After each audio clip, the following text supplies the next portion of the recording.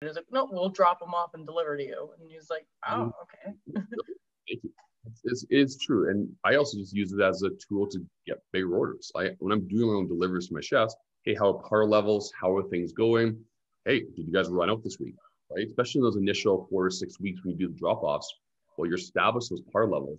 When I come into, anticipatory of, Christmas season or function season or Easter a month before, hey guys, Easter coming up next month. How you guys looking for events? Do you do separate menus? You want a new product? Just being proactive in that nature, right? Because for me, once September hits, typically in normal years, that's Christmas season, and September through December. So I'm reaching out literally in August. Hey guys, just planning for the fall. What are you looking at for like when I was in my industry?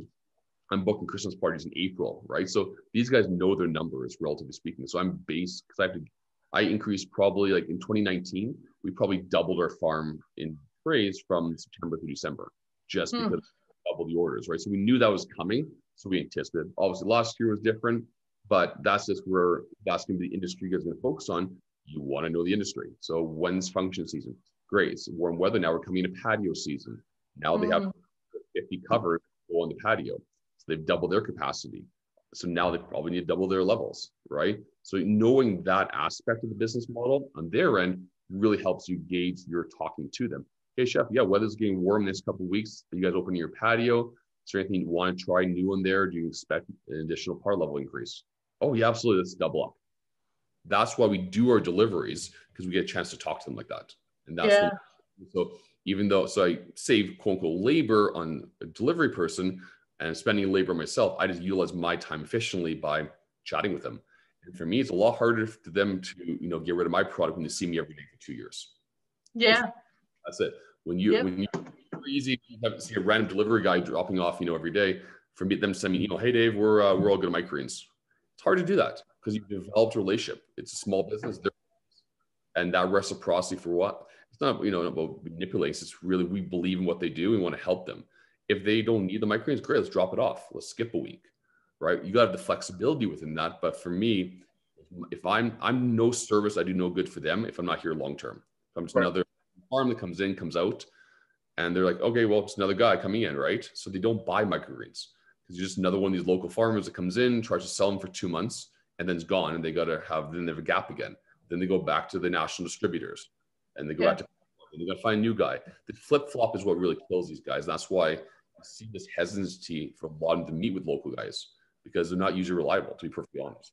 But you can, and it just takes a while to establish that. But hey, if we say we're going to be there at 10 o'clock on a Tuesday, you're there, then it'll blow their mind. It's like, well, you actually said we showed up. It's amazing, right? Sorry, we didn't come out today. Something happened to the house. Like we had all the time from local guys in my restaurant where, hey, sorry, something came up. Like, well, we need your product. Okay, we'll try to get it out tomorrow. We need it today. We're going to event tonight.